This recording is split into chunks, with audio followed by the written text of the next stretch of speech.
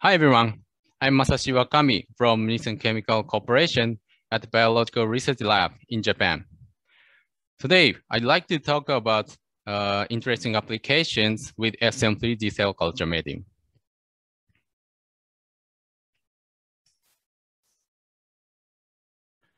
This slide shows today's agenda.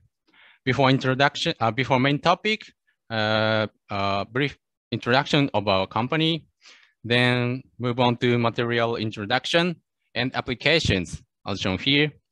iPSC expansion in static, agitation, drug screening, non-frozen storage, and safety data.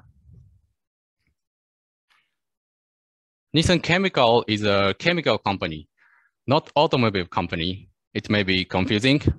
Anyway, we started our businesses from 1887 as the first chemical fertilizer manufacturer in Japan. Our annual sales is about $2 billion and the number of employees over 2,000. We have several branches in worldwide, and our main businesses are manufacturing basic chemicals, research and development of the performance materials for the smartphone and computer chip and screen, and agricultural chemicals, pharmaceuticals. And we are now trying to launch some new businesses in life science field based on our core technology, such as chemical and polymer synthesis and biological evaluation. Today's topic is from this PD division. Then move on to main topic about SM3D culture medium and epipolymer. This slide shows background. 3D cell culture is a very important technology that provides a bridge between 2D culture in vitro and in vivo. Because in 2D culture, cells attach to the plastic surface and lack of cell-cell interaction compared with in vivo environment. But conventional 3D culture method using gel and scaffold are not good handling and lack of scalability. When using low attachment plate, cells form aggregates. And also, agitation damages cells from shear stress. To overcome these problems, we screened natural polysaccharide and acquired epipolymer and 3D culture medium. This video clip shows what SM is. Plastic beads like cell spheres are suspended in normal medium or SM medium. In normal medium, beads precipitate to the bottom of tube by gravity, but in SM, beads keep floating without agitation despite low viscosity. This is SM medium. This table shows features of SM medium and epipolymer. First point is easy to prepare because by just adding epipolymer to your own medium, you can make 3D culture medium. And the viscosity of the 3D culture medium is almost same as water, unlike other polymer, such as gelatin or cellulose. So handling is very good. Then the main component of epipolymer is natural polysaccharide polymer, gelangam, which is widely used as a food additive. So epipolymer has no site toxicity. Finally, SM medium can keep cells floating without agitation.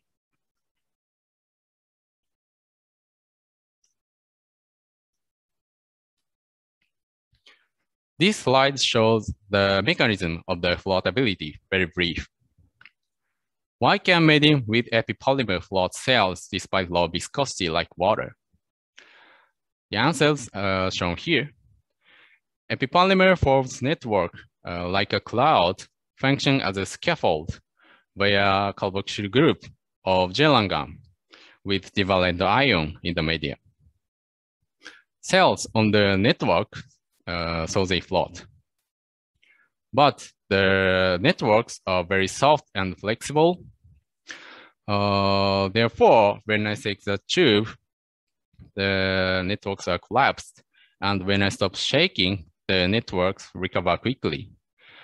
That's the reason why cells move only during shaking, and the viscosity of medium is low. We can supply FCM medium in two ways. For 50 to 500 ml, mainly research use scale, we can supply as preparation kit. This kit includes epipolymer, adapter cap, and other expendables. And this image shows instructions for preparation. After dispensing your 2D medium into tube and replacing a green cap with adapter cap, then injecting epipolymer, that's all. You can watch this preparation as a movie in our website from this QR code. In over 10-liter scale, we can supply as production to order because we have preparation technology for large-scale manufacturing. And this table shows a preparation kit lineup. We have two types of polymer, FP001 and FP003. The application is same, but the cell recovery method is different. FP001 is a prototype, and FP003 is an upgrade type in cell recovery. So when recovering cells by centrifuge, FP001 needs 5-fold dilution with basal medium. On the other hand, FP003 needs adding 10% volume of harvesting buffer substitute for dilution. Or you can use sphere collecting module we developed. I will mention this about later. Then move on to applications. Since we launched FCM products, some researchers used our products and published very unique papers. They focused on the large-scale culture, 3D drug screening assay, cell preservation, cell features under 3D culture, and so on. Today, I'd like to talk about some applications from this table and our in-house data. First one is iPSC expansion in static. This data is quoted from this paper, and Professor Nakatsuji at Kyoto University succeeded in large-scale expansion of undifferentiated ES iPSCs with SM. They used gas-permeable cell culture back as shown here, and also their protocol is shown here. They seed iPS as small clumps with mesh and changed media on day 1 and 3 and passaging on day 5 with mesh. The expansion rate with SM was almost same as other culture methods, and the expression of undifferentiated markers were maintained at high level over several passages. This report is great, and based on this report, to realize reproducible and easy culture, we made some modifications focused on the passaging, recovering, and culture schedule. This slide shows what we did. First, to realize cell-friendly passaging and easy to automate, we developed sphere splitting module. This module can be set to syringe tip, and by using this module, we can split large spheres into small clumps without enzymic treatment. Second, to avoid centrifugation, we developed sphere collecting module. This is like a closed cell strainer. When cell suspension is transferred in this module, and spheres are trapped and separated from all the medium. After that, spheres are backwashed with flash medium, and we can collect cells. Finally, we applied fed batch culture. By optimizing seeding density and adding volume medium and the day, we can culture iPSC on this schedule. Seeding cells on day 0 and adding medium on day 1 and 4, passaging on day 7. Combined with these technologies, we developed semi-closed culture system. This is example usage of the module. And by using this system, we do not need additional special equipment. We need only incubator. And we realize a daily culture and middle scale expansion in reproducible and easy way. Then we tested this culture system in 2 different culture scales. The culture schedule is shown here, and the cell growth for 7 days is about 10 times, almost same in these 2 scales. And we could get 70 million cells in 0.2 liter and 350 million cells in 1 liter scale. Of course, we confirmed the expression of undifferentiated markers maintained at high level over several passages. When using different cell line or culture media, the growth rate is different. For example, when using REPROCELL iPSC and our original culture media, we can get higher growth. Of course, the inner side of spheroids looks healthy. And when using REPROCELL iPSC and stem feed media, we can get much higher than other cell line. Interestingly, the expression of undifferentiated markers in 771 was higher than other cell line. I think REPROCELL iPSC is easy to culture because good growth, easy to maintain pluripotency, and easy to adapt various media conditions. Then move on to agitation culture.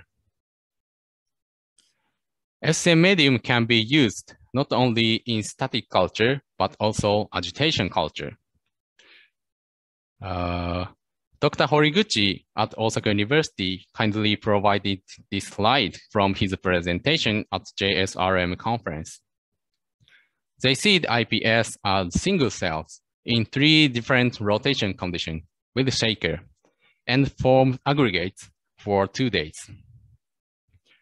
After that, they transferred these aggregates to without or with SM condition and cultured for another 2 days.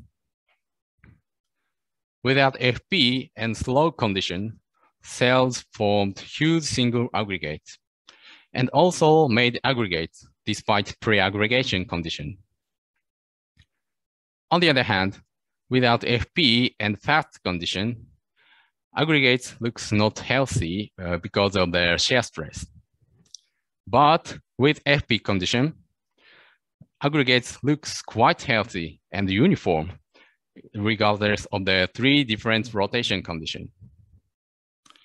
In addition, with FP condition, the growth rate was higher and stable than other conditions. And also the number of dead cells was lower and stable than other conditions. These results indicate that SM realized robust cell culture in shaking condition. How about scale-up condition? I tried 1 liter scale perfusion culture with bioreactor and ATF. I seed iPS as single cells without FP and cultured for 1 day and formed aggregate. After that, I changed media to with FP condition by centrifuge manually and cultured for another 5 days. The cell density increased over time, both without and with FP condition, and the expression of undifferentiated markers maintained at high level after culture. I need to note that the FP polymer did not affect ATF system. These results indicate that SM is applicable to bioreactor and perfusion culture with ATF. After large-scale expansion, the cell recovery method is also very important. We succeeded in separating cells from epipolymer by using counterflow centrifugation system. After separation, cells precipitate to the bottom of tube by gravity, unlike before separation. And also, we could concentrate cells. From these data, we can collect and separate cells from epipolymer after large-scale expansion. Then move on to drug screening application. This data is quoted from this paper, and they focused on the effect of anti-cancer drugs on the difference between culture conditions in 2D and in 3D low attachment and 3D FSM. They treated paclitaxel, trametinib, and MK2206 to A549 cells and measured survival. Cells were more sensitive to paclitaxel and MK2206 in a 3D FP condition than 3D low attachment condition. But there is no difference with trametinib. This data showed that the sensitivity to drugs is a little different from 3D low attachment to 3D FSM condition. We focused on this unique difference and tried high throughput screening with this FSM platform. The protocol is very simple: seeding cell with SM and treating 50,000 compounds in our library and measured cell growth. Before screening, we validated CV and Z prime factor, and the CV was 7.7% under 10%, and Z prime factor was 0.71 over 0.5. There was no problem about these factors. And this is our result. Each axis shows the cell growth in normal 2D or FSM 3D. For example, red circle shows the drugs triggered 3D specific cell growth, and blue circle shows the drugs triggered 3D specific growth inhibition. From this data, we acquired very unique and original compounds. And what I'd like to say is that FSM can be applied to HTS. That is very unique assay. Then move on to non-frozen storage application. I think this application is also very unique and useful. Professor Ishii at Chiba University kindly provided this slide from her presentation at FSM meeting. They focused on the SMC's behavior in suspension condition. In general, SMCs need a scaffold to survive and grow, but with FP condition, the viability kept high for 5 days.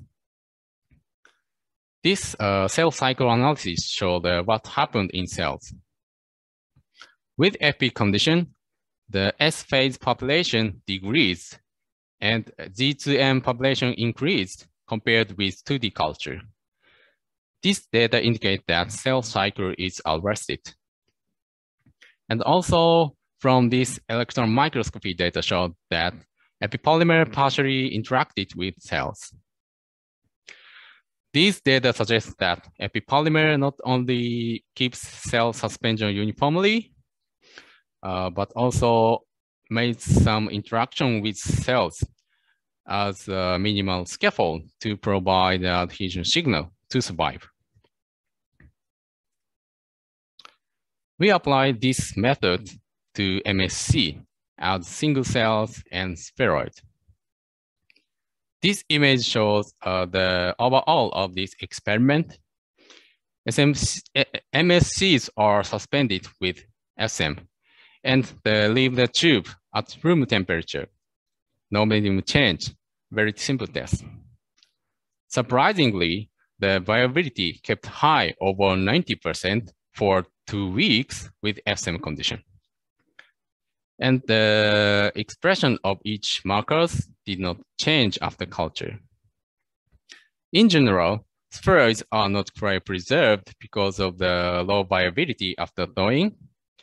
Therefore, we think that this application can be a novel cell transportation system, mainly for spheroids, organoids, and cells sensitive to cryopreservation. Finally, about safety data. We took several safety data related FP001. We assumed residual polymer amount in cell suspension after several wash, then conduct safety tests based on the calculation. In acute toxicity, the conclusion of full toxicity was negative, but in very high dose condition, we observed pulmonary embolism caused by very physical polymer clogging. And other tests such as antigenicity, AIMS, chromosomal abnormality, micronucleus test, COMET assay were all negative. From these data, we think FP polymer has no cytotoxicity in vitro and in vivo. This is our last slide and shows some take-home messages. SM is low viscosity 3D medium for suspension culture without agitation. SM can be applied to a wide range of applications, such as iPSC expansion in static, agitation, drug screening, non-frozen storage. And epipolymer is not a cytotoxicity material in vitro and in vivo. Thank you for your attention.